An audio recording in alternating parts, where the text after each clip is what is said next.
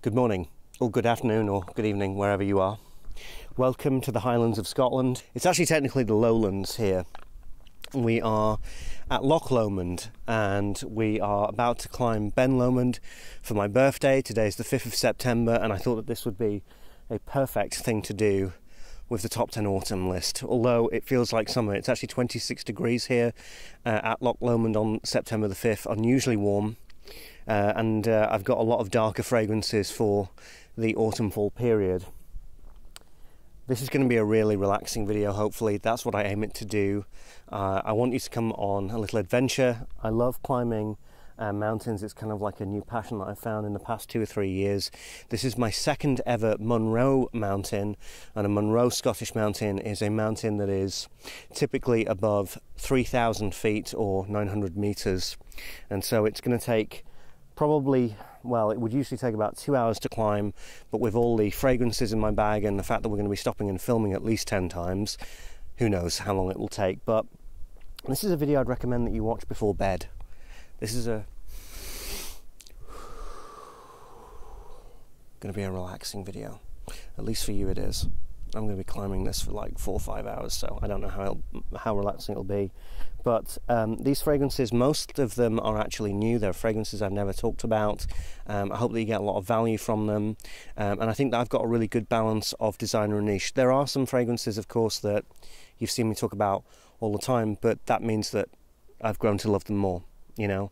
But actually there's a surprising amount of new fragrances that are debuting on this channel. In fact, I think there's actually even one that isn't really talked about in Fragcom at all. Anyway, we've got a lot to do, so you're going to see some incredible sights. It's going to be amazing, going to be fantastic. Let's get to it.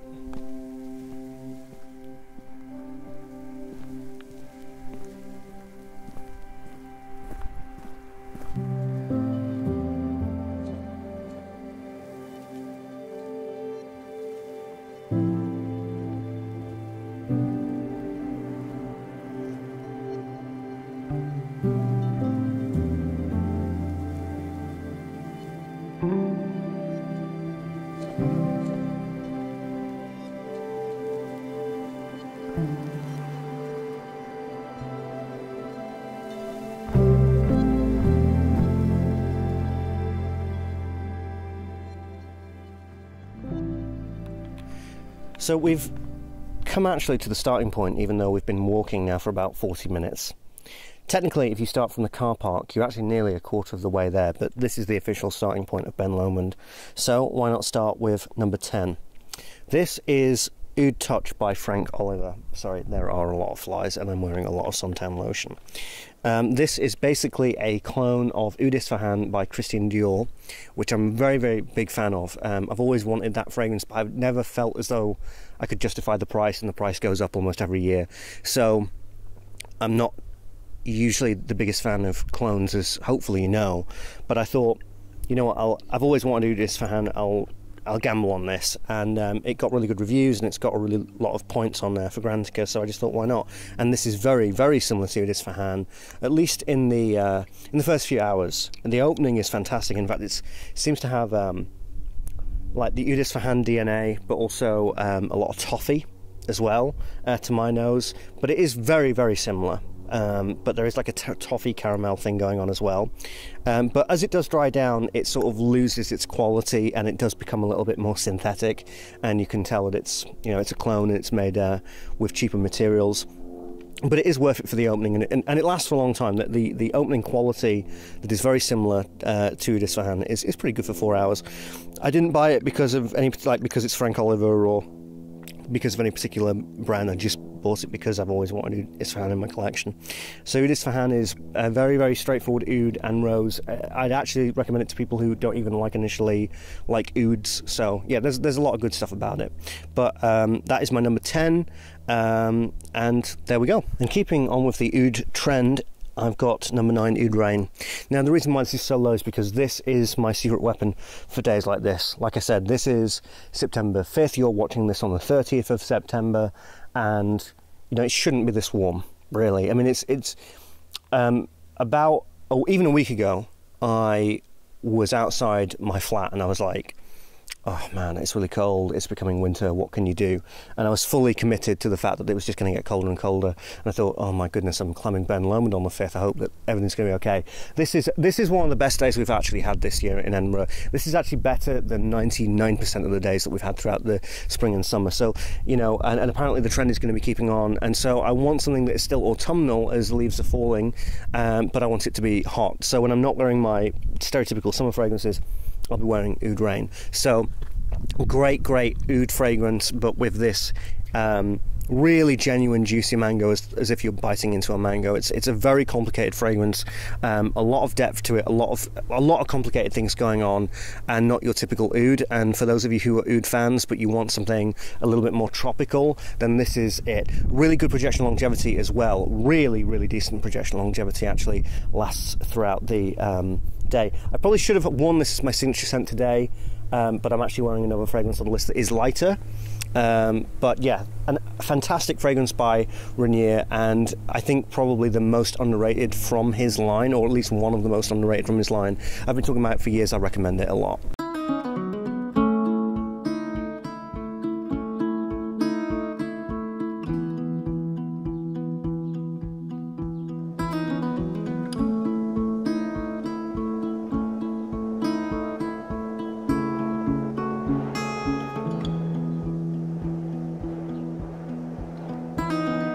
There's a message drifting in the air. If you listen, you will notice music everywhere.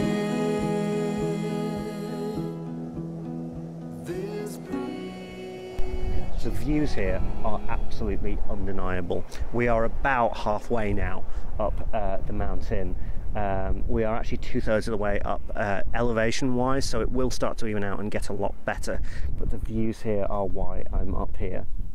You know, I'm not really an athlete, I'm not a fitness person, was rubbish at sports day in school, but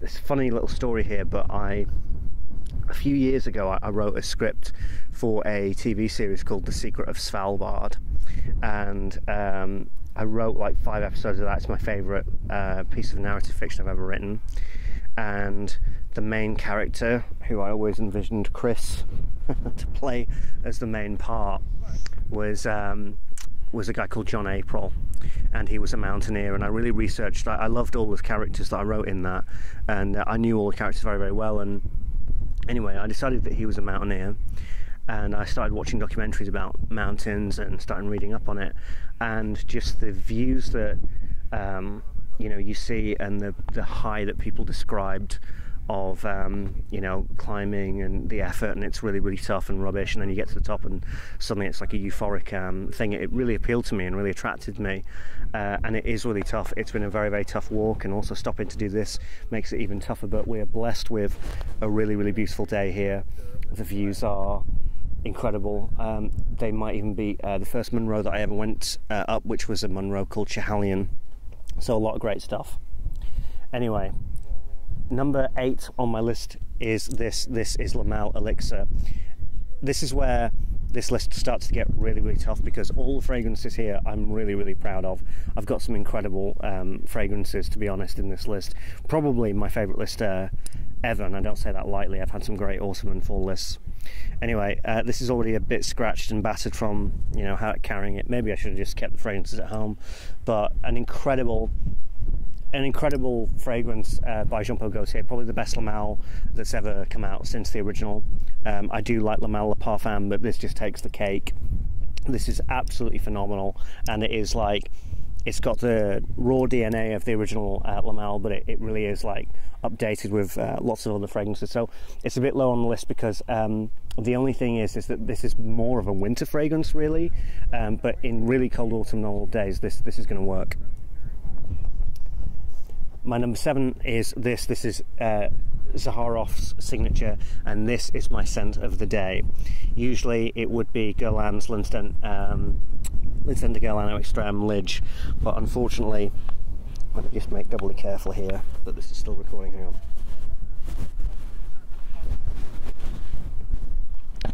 but unfortunately my Lidge bottle is at my mum and dad's. But in a way I'm glad that it's there, because it really is like I'm running out of that, really running out of that. So today I wanted to, I'm 31, I wanted a fragrance that is both old and new, mature and youthful, and this has been the fragrance for that. And it's a lighter fragrance, it's a lighter, mature fragrance. Very masculine, very classically masculine, really great with lavender and bit of patchouli as well. This is a great oriental masculine classic fragrance that smells like something straight out of the 1980s, but updated for today's market. I've talked about this many a time, and I love it. It's fantastic. So this is my scent of the day. This is the fragrance that whenever I spray it now, well, it'll remind me of a lot of different things, but in the short term it'll remind me of climbing Ben Lomond. So let's keep going.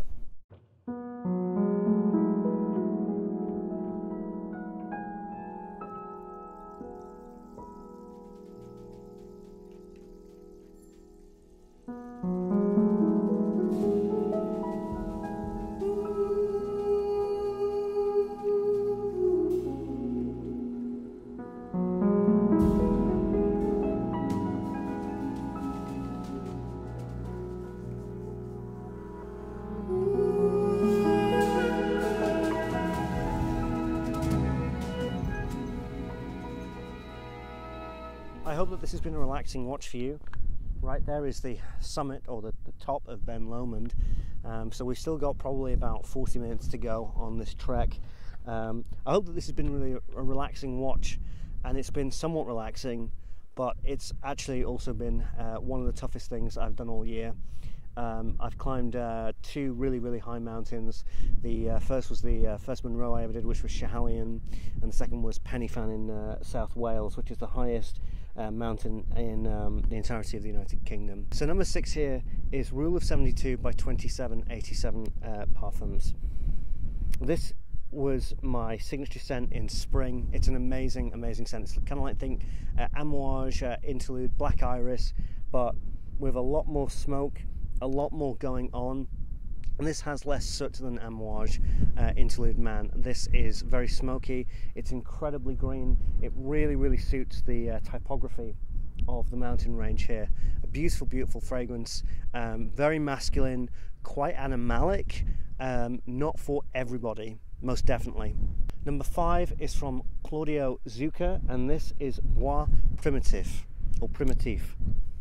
I got handed this at Essence in Milan this year, and we saw a lot of different independent fragrance houses in Milan. Some were fantastic. It's also where I discovered Rule of 72, but the most unique fragrance that I smelt, and there are hundreds of independent and niche fragrance companies there, the most unique was this.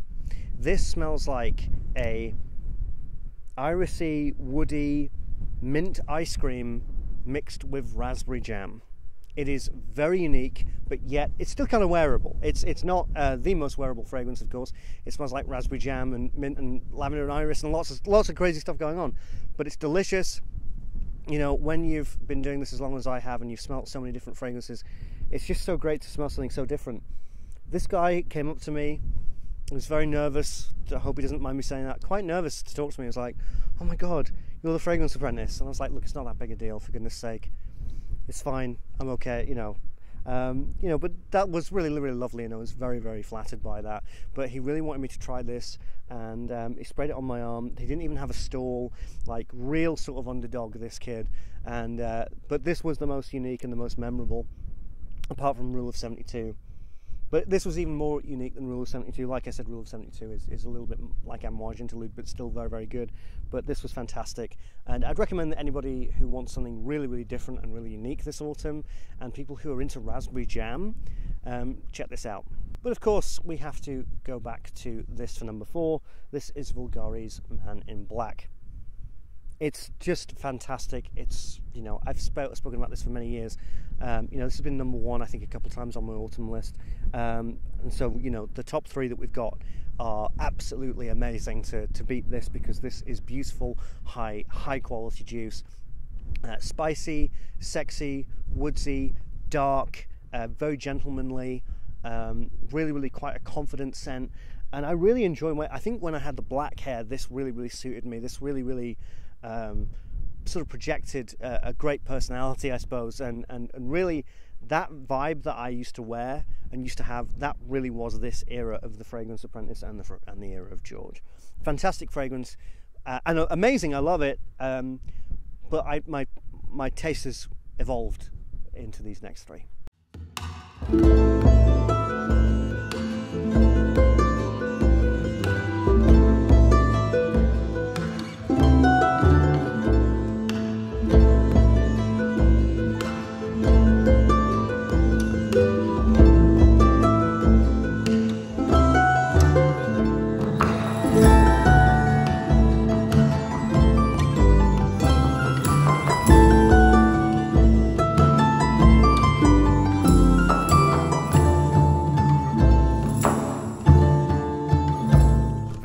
Very nearly there. My goodness, this has been a lot. I'm now starting to feel a little bit past myself, really. This has been a hard walk.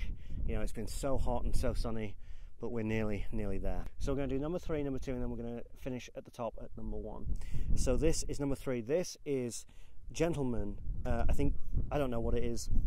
Parfum, Elixir Parfum. There's so many different names these days by Givenchy, and it's a really incredible boozy whiskey fragrance. Now, when I get to the top of Munros, I have sort of a little mini tradition, which is I try and have like a little dram of whiskey at the top of every single Munro that I climb. I think that with Schiehallion, I had I can't remember, I think like a Glenfiddich 15 or something. With this whiskey, well, I'll tell you when we get to the top, but this has got whiskey, it's boozy, it's vanillic. This is one of the best in the game right now. Taking that Givenchy Gentleman DNA to a whole new level. This is sexier and more warming and more inviting than Bois. This is like a by the fireplace drinking a whiskey in the middle of autumn with candles everywhere, and it's nighttime. This is a really atmospheric, sexy, wonderful fragrance. I think it's my favorite by default, actually, but you know, I'm a big fan of whiskey. Everybody knows that. I'm a lover of whiskey, but this takes the cake. And the thing that's amazing about this is from the top all the way to the bottom, this is an adventure. This is a whiskey flight, if you know that terminology. It goes from boozy all the way to a different kind of boozy all at the end. It's a really great fragrance, and I really recommend it. My number 2 is this. This is Aaron Terran Hughes's Tabac, and this is animalic and beastly and strong. It's really a winter fragrance, but I love it so much that I wanted to put it on my autumn list. This is really strong stuff. If you love big beast mode fragrances, this is for you. This, to me, is like the culmination of everything that Aaron has been working on. This kind of has hints of smolder and onyx, if you're familiar with his stuff. But if you aren't familiar with Aaron Terrence Hughes' stuff and you just want sort of like an abridged version of his work, then I would really get this. This is a huge achievement by him, and I smelt this actually, first time I smelt this was when watching a curly fragrance video with Chris. I'll link the video somewhere, and you can literally see my first impression, and I was wowed then, and I'm wowed now. An amazing fragrance.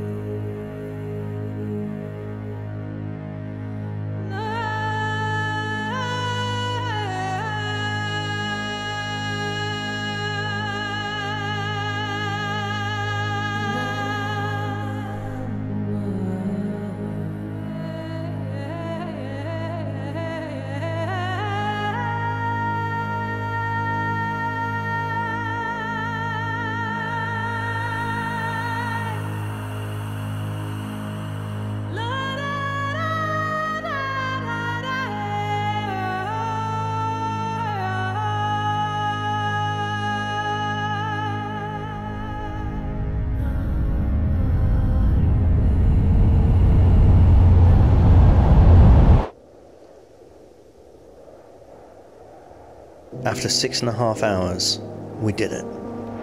It was way too windy at the top for me to be able to film, but let me tell you, it was an amazing experience. If you get a chance to climb any of the Munros in Scotland, any of them, they're incredible adventures to take on. My number one was, of course, Tom Ford Noir Extreme Parfum. To me, an improvement on the Noir Extreme. It's a beautiful vanilla chocolatey fragrance. In fact, it's as chocolatey to me as this hot chocolate that my girlfriend got me for my birthday that I managed to open at the top of the mountain.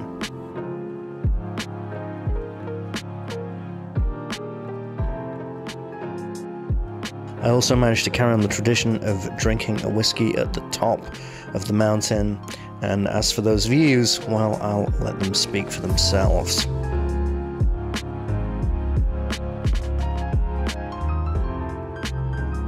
This is one of my proudest videos to make.